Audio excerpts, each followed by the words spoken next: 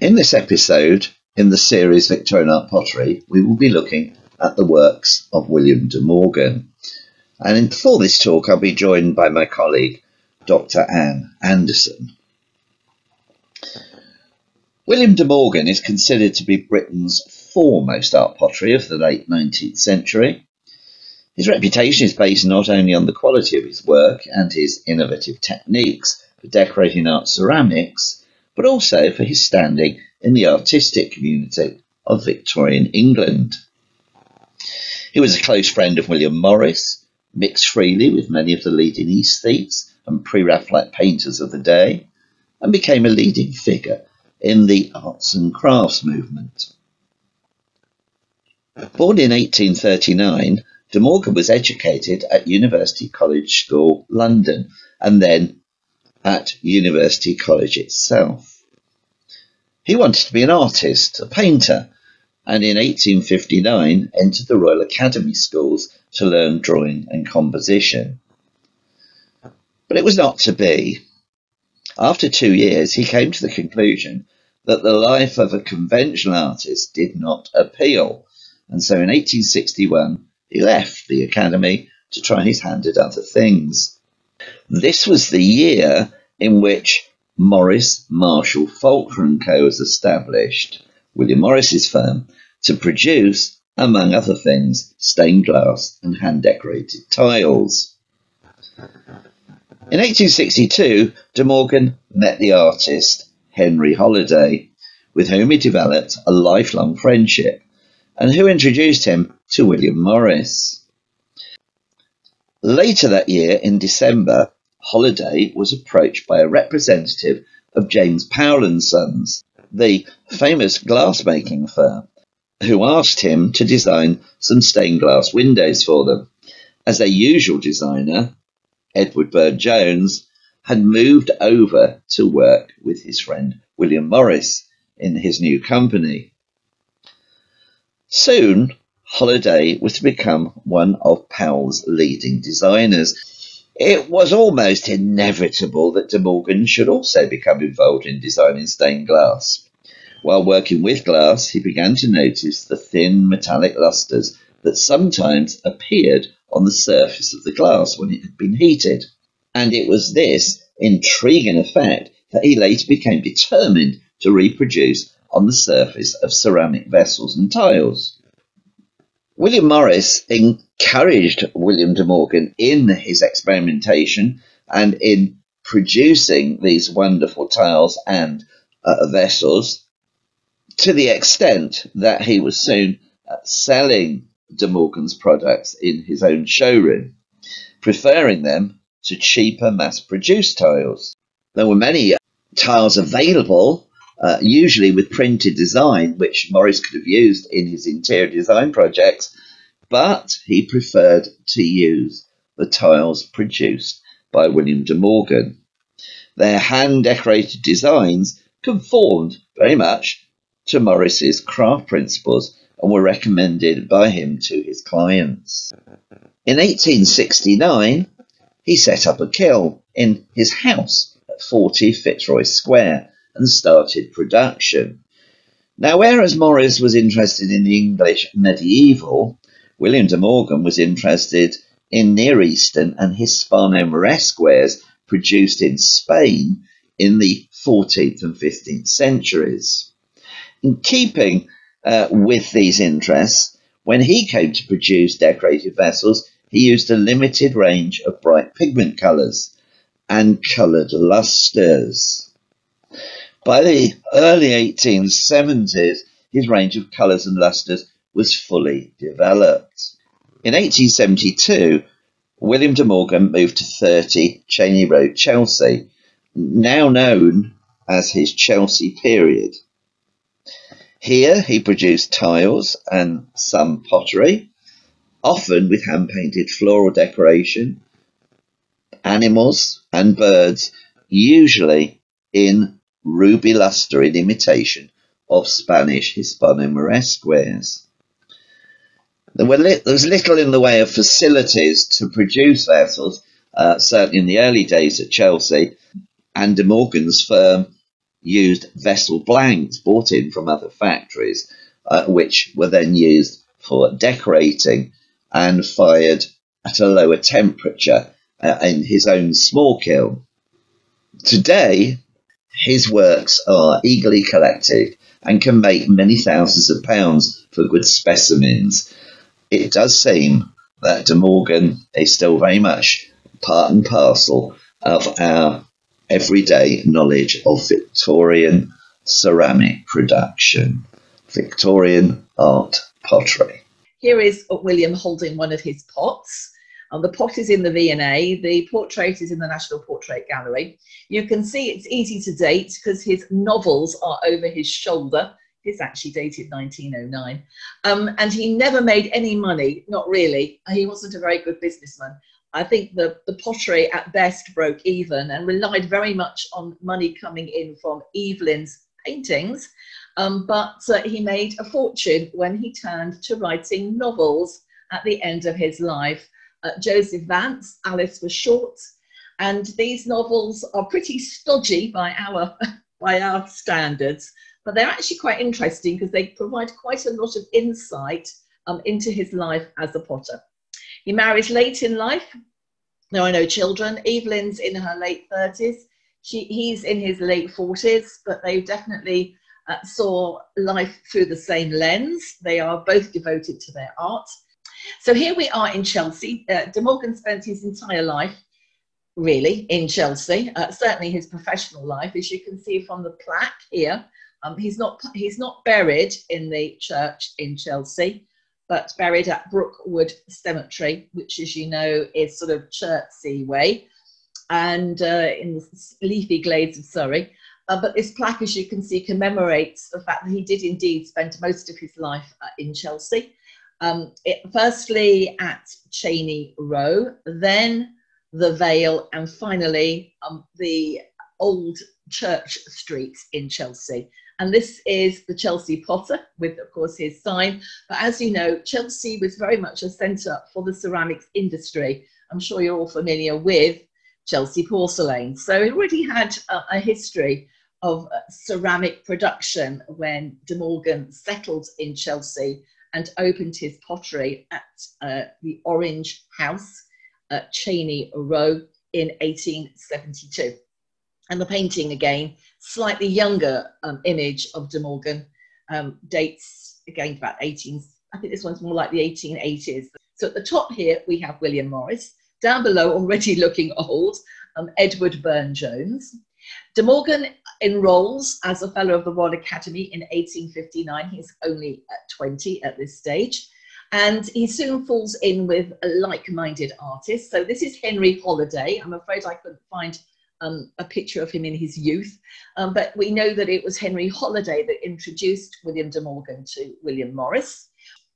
So under the influence particularly of Henry Holiday, who introduced De Morgan to William Morris in the early 1860s, his first direction is not ceramics, but stained glass. And when he gives this up, and I'm not quite sure that that was a good idea, to concentrate on ceramics, he points out that he did actually make some money from his commissions for stained glass windows, although the ones that can actually be identified are few. 8 churches across the UK have had windows courtesy of De Morgan, of which 5 are still in situ. I'm showing you one that in fact is no longer for which it was originally intended. This was originally for St Lawrence Whitchurch, Little Stanmore, but it was removed, and you will now find it in a London school.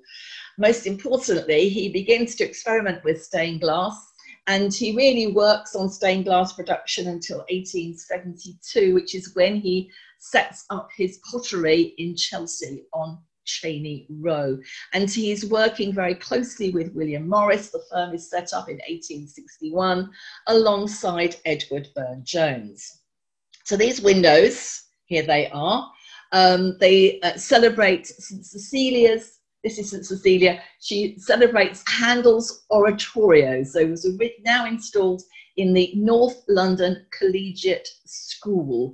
And one of the panels representing King David is now in the Stained Glass Museum in Ely. So these were originally for a church, they were removed, but they have been restored and repurposed. And I was showing you there the roundel at the top.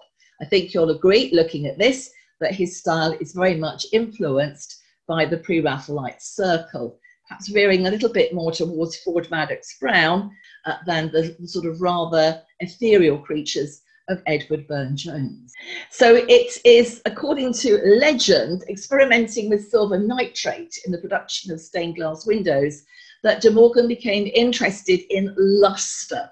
And the red lustre, which you see here, fish, a dragon and a snake, two sort of like confronting beasts and a ship at the end. These are all typical De Morgan motifs, and these are in his classic copper lustre. Before we leave, please note the galleon down the bottom. This is very much a De Morgan motif, and rather, I'm afraid you're going to cringe, stands for craftsmanship. So the galleon was used by many in the arts and crafts movement as a logo for its manifesto. So the lustre, of course, has a long and complex history, stretching from North Africa through Spain, but also the Middle East. So these are examples from Valencia of lustreware, and it's often referred to as Moorish, because of course it comes up from North Africa. This will travel via Majorca to Italy and become a component in Italian Maiolica. You can see again here some motifs that are going to pop up in De Morgan's own work. So silver nitrate produces the yellow and copper produces the different shades of pink. And there's also some underglazed blue, as you can see here if you're a ceramics expert. So here it is now, it's shifted to Italy. Gubbio was one of the major producers of Maiolica. In the 19th century, this becomes Majolica with a J.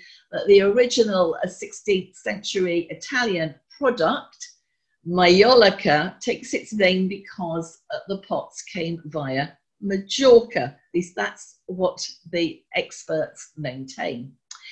By the 19th century, the tradition of making Maiolica was revived under Cantigale, and they have a very distinctive mark underneath, as you can see, a cockerel. And in the 1890s, when De Morgan's health was failing, several of his family died from TB, and this stalked him as an illness throughout his life.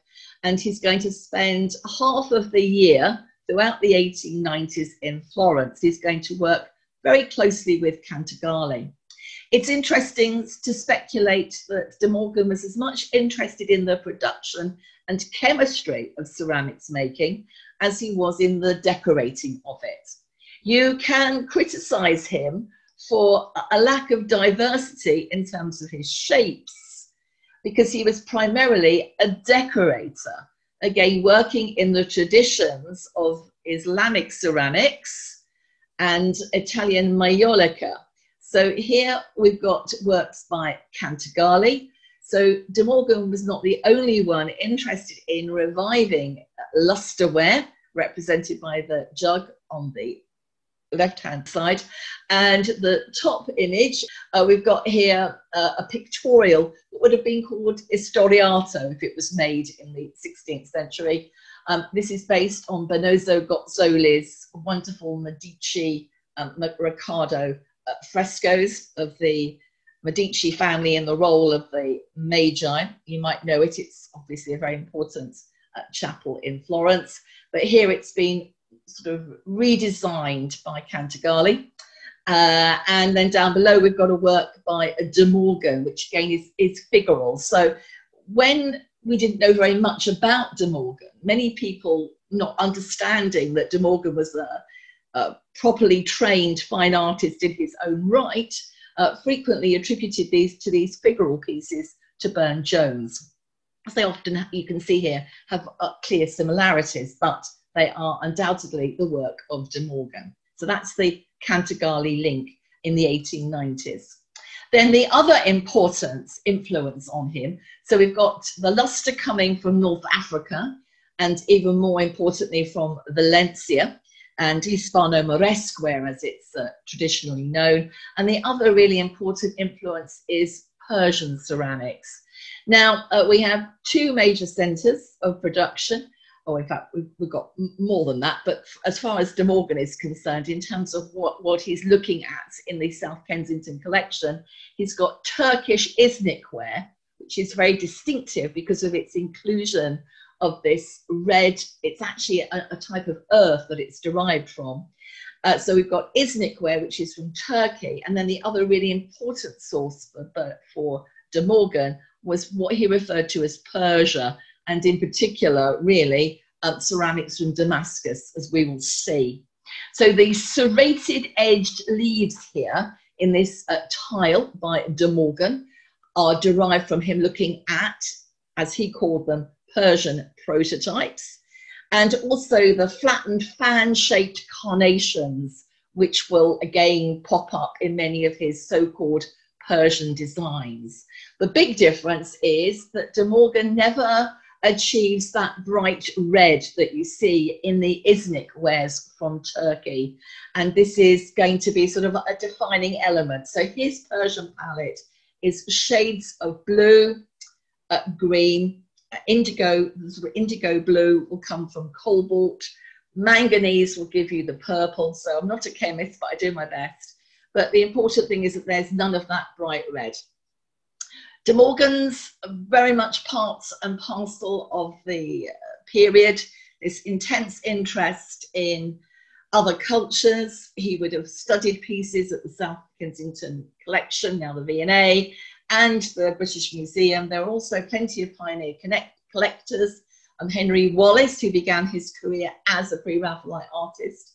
Frederick Duquesne Godman and John Henderson were great rivals for collecting Islamic ceramics. And the collection that you're looking at here is actually William Morris's own, photographed around about the time that he died by Bedford Lanier, 1896. And most of those pieces are now at Kelmscott. So in fact, that is one of De Morgan's, so this is one of William Morris's own genuine pieces of Persian, as they like to refer to it, pottery. Morris was much more interested in Islamic arts in the Middle East and in India than he was in Japan, which is obviously one of the sort of other interesting factors that you might keep in the back of your mind. But the wonderful example here of a charger, which as you can see picks up on the theme of the three bunches of grapes, is not by William De Morgan. It's by the most important artist potter of the 19th century, and this is Theodore Deck.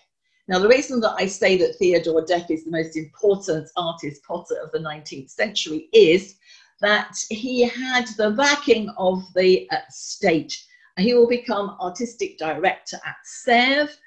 He will have financial resources that De Morgan never enjoyed. He is as much a chemist, again, as he is a designer and a decorator. And he is a pioneer of this so-called Persian palette, again, influenced by Damascus, Cairo, and Isnik, i.e. Turkish pieces, with their distinctive red. In fact, we know that Theodore Deck preempts William De Morgan by several years, because he displayed his first Persian pieces at Paris in 1855, though they were very much experimental at that point. And we also know that Lord Leighton, who is fascinated by Persian ceramics, purchases this dish in 1862 at the London International Exhibition. And Deck is, unlike De Morgan, is able to recreate the red of the Isnik wares. So don't go looking for those in a piece by De Morgan. Deck is also famous for that distinctive, almost celeste blue, turquoisey blue colour, which is known throughout Europe as Deck blue. It's copied, people try to rival it, but you can never quite get a piece as good as Theodore Dek. And in terms of their values at auction, well, a really good piece by Dek will probably outflank a very good piece by William de Morgan, because Dek is like, he's the giant of 19th century art pottery.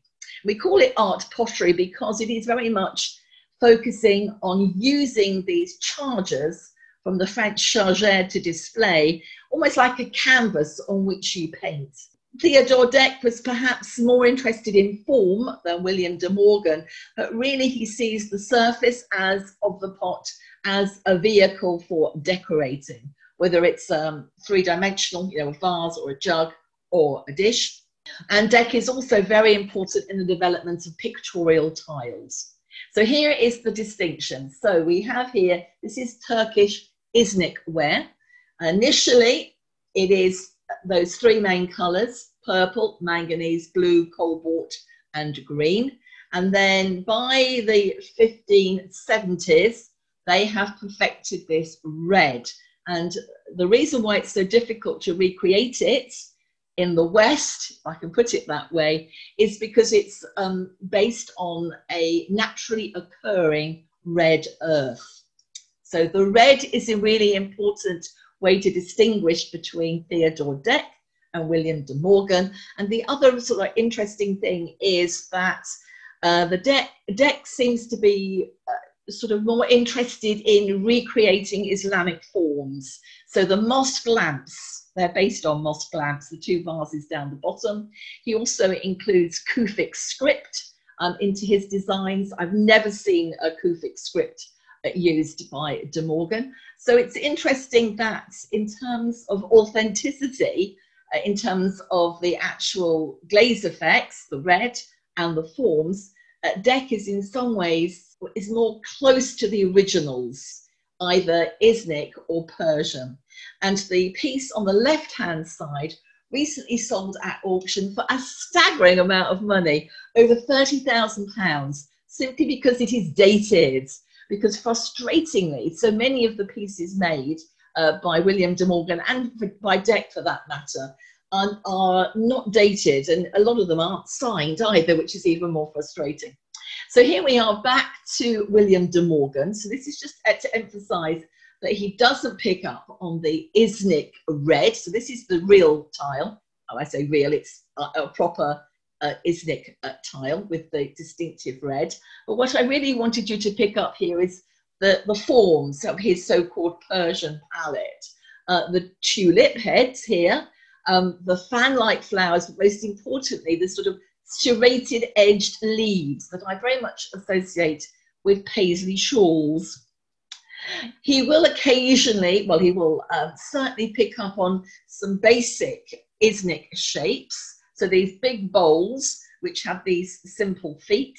And here you can see on the original Isnik basin, which is going to be pre the red earth introduction, you can see cypress trees and these fan-shaped carnations, which do indeed become a major sort of design feature of de Morgan's pieces, and these stylized tulips. So here's a good example again of the palette and the shape being reproduced by de Morgan. And the other sort of very obvious shape that he will use are the rice dishes that you'll see later that have a dome in the center.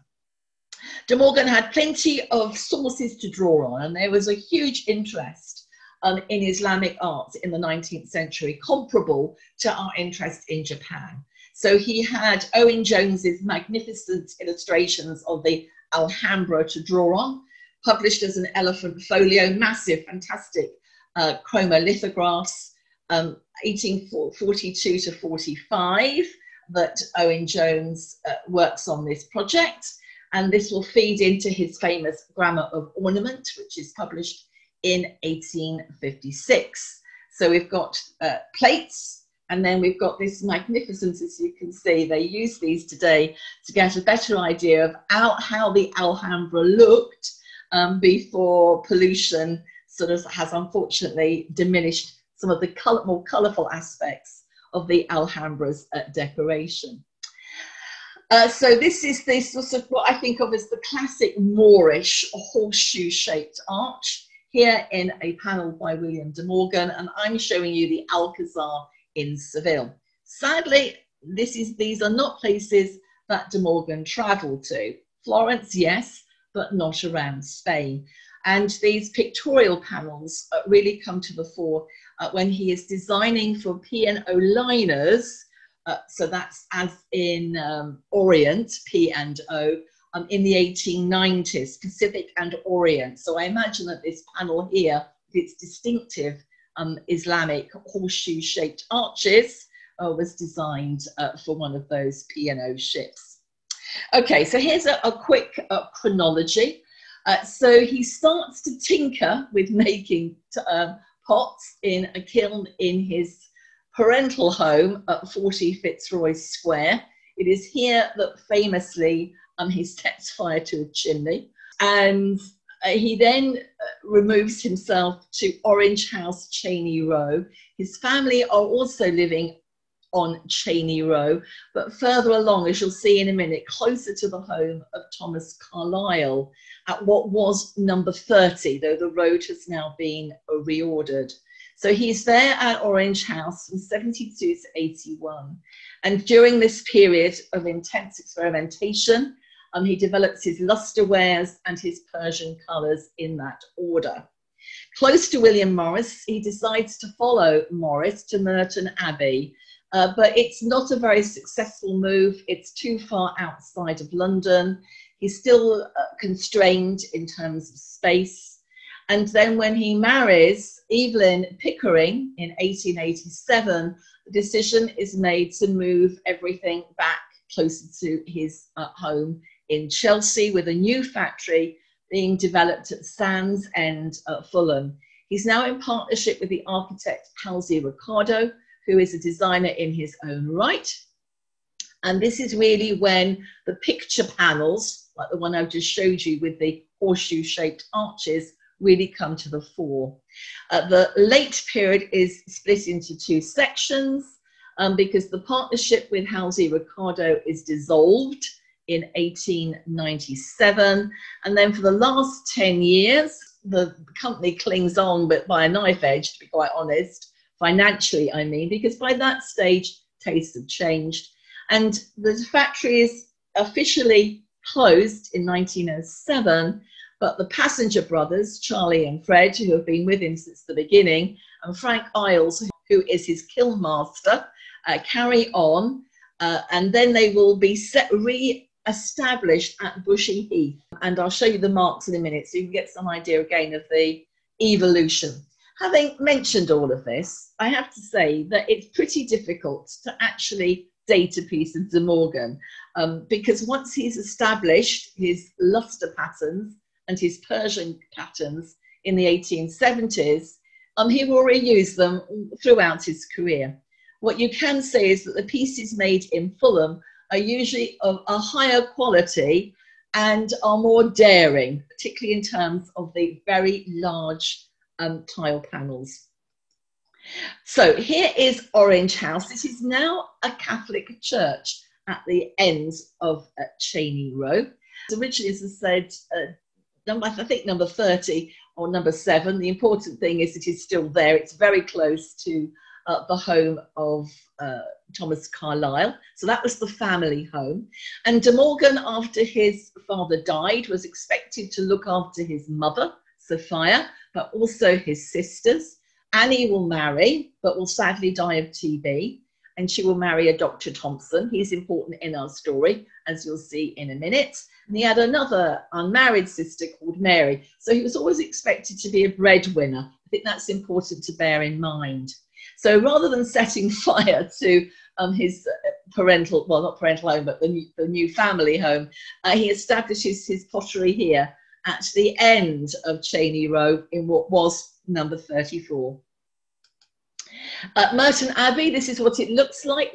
These are Morris's. Yes, they're not exactly, they don't give me confidence in terms of their viability as buildings, propped up, as you can see here, with these external supports. But this is William Morris's works at Merton Abbey, and you can see here the mark associated with it celebrates its ecclesiastical history. It's on the River Wandle. It was eventually chosen by both De Morgan and William Morris because of its proximity to London and the relative cleanliness of the River Wandle. So here are all the marks.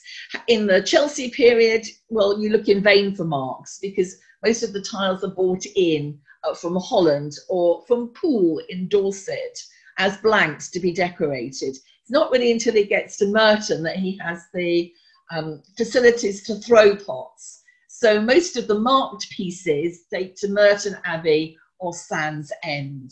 This is the so-called rare tulip mark. You've got there the initials FP for Fred Passenger. This is Fulham, which is Sand's End. This is one of the marks for Sand's End. Sand's End, Pottery, Fulham, William de Morgan. This is one of the Passenger brothers or Frank Isles, giving you an idea that the kilns are not massive. They're glossed kilns because, you know, for a lot of his career, he's buying in blank pots to decorate. And then Bushy Heath is set up by Mrs. Perrin with the Passenger brothers in 1922, and you're going to find a good examples of that, in fact, in the museum at Bushy, which is near Watford. So Bushy Heath, and he was quite happy for his workers to sort of carry on in his style, and I think he must have felt very frustrated that, you know, his novels made so much money, and that could not be ploughed back into the pottery. You know, we saw from his portrait in 1909, that row of books over his shoulder. But by then, of course, the pottery was closed. The V&A has a wonderful collection of his drawings. So here, this rather lovely shaggy goat. I'm just showing you here how the designs are transferred to a charger. And the process of transferal is fascinating. We know quite a lot about it from records left by his workers, but also by his manager, Reginald Blunt, who wrote a lot of fascinating books about Chelsea and is where we get most of our anecdotal information about De Morgan and his circle. One of the principal ways of transferring was by pricking the design, as you can see here for this mermaid. So it's like a stencil, you prick the design and then you use graphite to transfer that to the white surface of the charger. And then obviously you fill in, like painting by numbers, with your coloured glazes. And this obviously is a lustre, so we're looking here at copper. So this one's marked, as you can see, for Charles Passenger. Although they were very skilled artists, De Morgan did not allow them any freedom as designers. I'm often a little surprised that they stayed with him and didn't ever attempt to branch out on their own. I mean, he wanted his designs transcribed as accurately as possible from his original drawings onto his pots. And I'll talk about how the tiles are made in just a minute. But as I said, it's fascinating how he's as much interested in the chemistry behind ceramics as he is in their designs. So here's another good example. We've got the original design in the V&A, antelopes with lizards. The back is just as beautiful, as you can see, the way with these concentric circles. And then Fulham, so Sand's End, and then the CP for Charlie Passenger. So that's the painter, not the designer. That's what I'm trying to put over. So the famous tiles for Charles Dodgson were originally around his fireplace. They've been removed and are turned into a fire screen, which has rather upset the symmetry of the design with the galleon at the top. But of course, this has led to much speculation about some of the characters in Lewis Carroll's fairy stories, like the Jabberwocky. Which way round was it? Was it, you know, was that inspired by one of De Morgan's tiles, or was it the other way round? We certainly know that his brother-in-law, Reginald Thompson, appears to have had a hand in sort of doodling some of the monsters that you see here transformed into De Morgan tiles. So it's quite fun just sort of tracking across the National Trust houses and other private houses. Here is the fireplace in the drawing room at Whittick Manor, and you can see the tiles in situ, how they would be arranged. So a combination of repeat pattern and individual tiles. The porcupine's very famous, the eagle, the snake, that's an incubus, and as I say, these fantastic creatures. So the figural pieces are rare. For a long time, they were misattributed to Burne-Jones. We now know these are all, because we've got all of the pattern books in the V&A, but nobody bothered to look at them. They were only relatively recently discovered. The one on the right-hand side is the story of Achilles being trained by the centaur. But you can see here the very obvious influence of Maiolica in the sort of Historiato tradition. So lustre and Historiato. I'm trying to sort of show you how he's running all these parallels. It's not easy. You can't say one comes after the other. The styles run in parallel. So a design here for a tile. So this is the incubus. This is the snake grasping a cherry, which has very obvious sort of connotations. And here he is, the snake in the center of a lustre dish. The fish on the right-hand side, very famous because that's using a wax resist technique to create this three-dimensional effect of the nets over the fish. And I mentioned these rice dishes that have the dome in the center that were being made by British manufacturers to send to India, where they were being used for practical purposes. But De Morgan particularly favors these domed dishes, this one with fish. By the time you get into the 1890s, his lustres are becoming increasingly sophisticated. So we've got here multiples of silver nitrate and copper to produce here the fish swimming in a sea of pink lustre. Or here the sort of silver nitrate used for the wings of this beast. These are both in Birmingham. There were people who tried to rival, so Moore and Co., which is one of the Shropshire companies, asked Walter Crane to develop a whole little clutch, 7 vases attributed to Walter Crane. They make an enormous amount of money at auction. I don't think they were sort of commercially successful, but they certainly were lauded artistically at the time. So the vases, including this famous one here of Odysseus, these are all Walter Crane for Moore and Co. And Lewis Foreman Day designed the tiles down the bottom.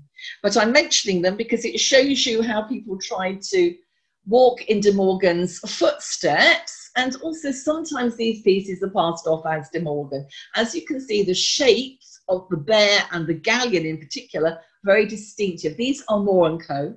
In the famous Iron Bridge collection. And they are walking in De Morgan's footsteps, but interestingly, these are not designed by Walter Crane. I don't think anybody's actually worked out exactly who designed these particular chargers for Moore and Co. And this is John Pearson, who we think might have begun his career with De Morgan before he became heavily associated with C.R. Ashby's Guild of Handicraft. And he will work in both the lustre tradition. So as you can see, this is really just trying to copy the lustre without actually producing the effect, chemically I mean. And he'll also work in the Isnik tradition as well, or the Persian tradition. So the most sophisticated lustres are the platinum ones, which come right at the end. Moonlight is the trade name given to them. So this is the pot in the V&A held by De Morgan, and these are these platinum lustres, fish and hares, which I love. The Moonlight Suite. There was a Sunset Suite as well. And, you know, emphasizing that he likes his beasts, he likes his birds, he likes his monsters, and he likes his ships, as in craftsmanship. This is the bowl painted by Fred Passenger. You can see it's in that Isnik form with that large foot. And these are platinum lustre tiles. And this one here made on its own made £6,000, which gives you some idea that you have to have a deep pocket if you want to buy the lustres. In terms of the Persian palette, he was bound to be influenced by his commission given to him by Lord Leighton in 1877 to fit his collection of tiles, largely from Damascus, into the Arab Hall. So you're seeing this is the genuine article from Leighton's Arab Hall, and this is the magnificent panel by De Morgan. Sort of like you can see here all the sort of things I'm talking about, particularly the serrated edges to the leaves, the flattened fan shapes of the carnations. At Bermontoft, their very talented decorator Leonard King produces some pretty close equivalents, as you can see, to De Morgan. And all right, so just to finish, I wanted to sort of show you the links that he has to William Morris and some of these big projects. So here is Morris's showrooms on Oxford Street, an idyllic view, as you can see, of Merton Abbey. The showrooms were acquired in 1877. You can see De Morgan's pots in the window. In terms of direct relationships, the Memblen Hall tile panel, now in the V&A, composed of 66 tiles. It's as early as 1876. It was made for the banker Edward Baring. If you go to Kelmscott Manor, you'll find here the tiles allegedly fitted by Jane herself in the green room. And the swan tile is actually a design by William Morris. So it's a combination of William Morris tiles and William De Morgan tiles. But I wanted to emphasize just how close William Morris and De Morgan are. On the famous voyage from Kelmscott House to Kelmscott Manor along the River Thames, De Morgan was one of the party, where Morris fulfilled this ambition to travel from Kelmscott House to Kelmscott Manor. So it's a close friendship. They actually decide to go to Merton Abbey together. And you can see echoes of Morris's designs in De Morgan's. For instance, here, Rose and Trellis is very close to Morris's wallpaper of approximately 1864. And then this is the card that you would get from Morris & Co. trade card, showing you all the different tile patterns. This again is emphasizing the fan shape, which was so popular. You can see some of the fantastic beasts down the bottom that we saw in Lewis Carroll's fireplace. This is a school in the New Forest where I found, gives you an idea of how big the tiles are. They're above average size. They're 9 by 9 and not 6 by 6, which was the standard. And you would make the patterns up, basically a combination of the two different types of fan. And this is in America, in Chicago. The important thing is that Morris & Co. had an international reputation. If you know anything about Adelaide, you know that there were several houses that Morris fitted out in Adelaide for the Bar Smith family, and they were likely to choose, after 1875, De Morgan tiles. You put them in the cheeks of your fireplace. This is the famous Triple B tile. This one here looks like a sunflower, made for Barnard, Bishop and Barnard. And this was a very important supplier commissioning tiles from Morris & Co. from the 1870s onwards. These are the so-called Bedford Park design, Daisy, Bedford Park Daisy, Bedford Park Turnham Green, designed by Richard Norman Shaw. Morris actually has his own outlet there, such was the demand for textiles, wallpapers and tiles. So Bedford Park Daisy. And then as his confidence grows, the panels become more ambitious, seen here in this rather wonderful dragon-like beast. So the Empress fan is a very large repeat. As you can see, once you start to add them together, it becomes a very impressive element. And it's particularly under the influence of Halsey Ricardo that you get these really big tile panels. Again, some of these we think were trial pieces for the P&O Commission, as he worked on 12 liners for P&O. You might have seen these in the V&A liner exhibition. So this is again showing you the sort of interrelationship between the original over here, Islamic ceramic, and the Pot by De Morgan. I'm going to end with sort of some really beautiful pieces. So he loved peacocks. So here, you can't say that the peacock belongs to any particular period. Merton Abbey here and Sands End. But you can see how much more sophisticated the design has become in Sands End period. Deeper, richer colours. Almost cartoon-like peacock here. And then I love these confronting peacocks, one in the Persian palette and one in lustre. I always think this one looks like he should be sort of like a 1960s cartoon character. I prefer these two. And again, peacocks, and that's my rice dish with the bulbous element in the centre. And then snakes and seahorses. I'm just showing you the amazing richness of his imagination. Snakes here combined with what appear to be sunflowers. And then fish here. There's that distinctive bowl with the very large base, very close to the Isnik original. You can see here it's not about the shape. He's not a studio potter. He's not going to be in the same category as Bernard Leach. He sees his pots as a surface to decorate.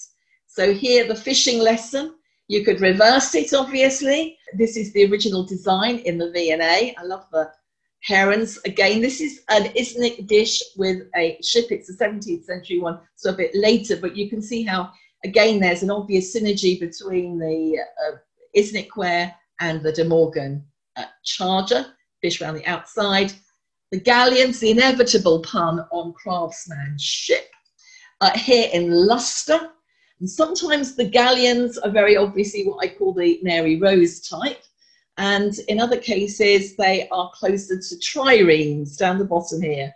So here, that's St Paul at the top. Here you can see how they were used. So you could get them in lustre, you could get them in Persian palette, or this cheaper run here of green, which just gives me a minute to explain how you do these tiles, because De Morgan came up with a very ingenious way of reproducing his designs. So the painters copied onto tissue paper. So you would put a piece of tissue paper on a piece of glass. You would have the design that you were copying on the other side of the piece of glass, and you would copy it off, you would colour it in, you would then put the piece of tissue paper face down on the tile, you would cover it with glaze, you would then fire it, and the tissue paper would burn away, leaving the design on the tile. Very clever, but still very time consuming. But that's basically how it was done. It was this tissue paper transferal. It also meant, as I said, that he could control the designs. The artist had no freedom at all. They had to follow his designs to the letter.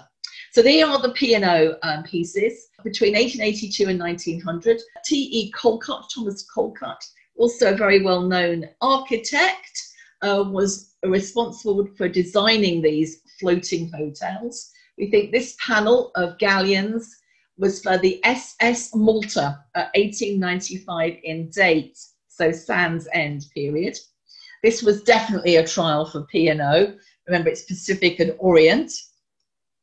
And then these are what they look like in situ. They were used in the corridors, but particularly for the smoking rooms. So this is blue peonies for SS Arabia. It's this pattern down the bottom that is described as blue peonies. And you can see a lot of the designs are Isnik in terms of their reference to Islamic designs, tulips, flattened carnations. And then the Arab Hall, obviously, with an old photograph here showing you some of their collection of De Morgan pots. And it was really doing this that helped De Morgan to perfect his Islamic designs, the whole technology. He claimed that it cost him £500, not the other way around, not Lord Leighton. He wasn't a good businessman, and evidently he overrun his budget by £500 because he wanted it to be as perfect as possible. So here, it's hard to tell, isn't it, which are the De Morgan tiles and which are the genuine Isnik ones, or I should say, These are all tiles mostly from Damascus, not from Turkey. And they are Ottoman Empire period. And you'll notice a lot of birds, but the birds are all in effect killed off, conforming to their religious beliefs by either the tile itself or by having a white line drawn through the parrots. So he had to make up all the breakages. So Leighton House is somewhere that you could visit to see De Morgan and, most importantly, the original tiles from Damascus that inspired him. And then these big projects related to Halsey Ricardo coming on board and opening the new factory at Sands End. Here, the parrots are 16 tiles, so entire rooms can be covered. In this case, the Tabard Inn at Turnham Green. This is the entrance, and this is inside the bar. And the Debenham House, and it's on Addison Road. Exterior is a combination of Bermontoft and Carrara ware by Dalton. But the important thing is that you realise that Halsey Ricardo was a designer in his own right. So here's a sheet of his designs that are now in the V&A. So this was a very equal partnership between De Morgan and Halsey Ricardo in the 1890s with the factory at Sands End, financed 4,000 from Halsey Ricardo, 4,000 from Evelyn De Morgan to launch it. So these are the entrance tiles, fan shape. This is a panel that's in the De Morgan Foundation, but you can see it's very close to this frieze. And then the amazing mosaics are by Gaetano Neo, who was originally one of the models in the group. And my last slide are the remarkable panels made by De Morgan initially and then Dalton for Postman's Park, which of course is a project for G.F. Watts. And Postman's Park, as the name suggests, is very close to the Central Post Office in the City of London. And these tile panels commissioned by Mrs. G.F. Watts after her husband died, 13 by De Morgan, and then we moved down the bottom to Dalton to celebrate the unsung working class heroes of the 19th century. As you can see, fascinating, and again perhaps goes back to where we started in terms of De Morgan was no socialist like William Morris, but he would have, like the Wattses, believed in social justice. And by the way, he did help Mrs. Watts set up her pottery at Compton. It's a big story to tell.